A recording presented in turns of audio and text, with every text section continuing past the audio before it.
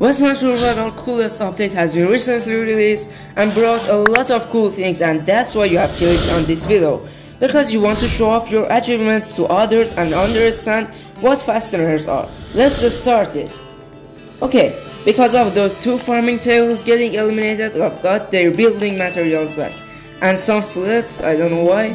Because of eliminating a steel place, nails and rivers, I've got this.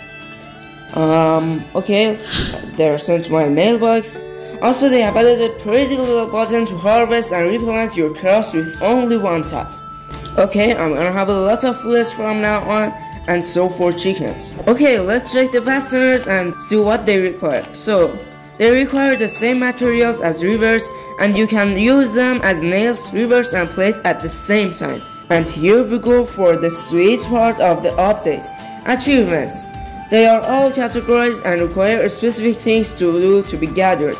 Well, I need 2 more level 5 blueprints to go this achievement.